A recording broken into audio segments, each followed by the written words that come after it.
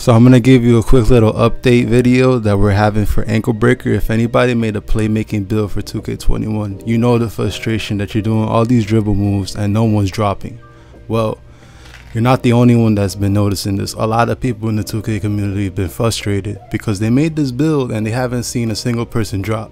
Well, people on Twitter have been contacting Mike Wang over and over and over again, and he finally has budged.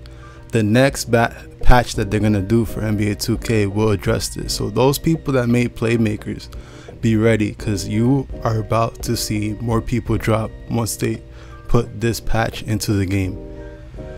And I noticed also reading the comments that people are complaining about full whites. Are you agreeing or disagreeing that they should patch that too, that too many full white bars are going in the park? Or do you think the whole shooting mechanic should be adjusted as well? Let me know in the comments below.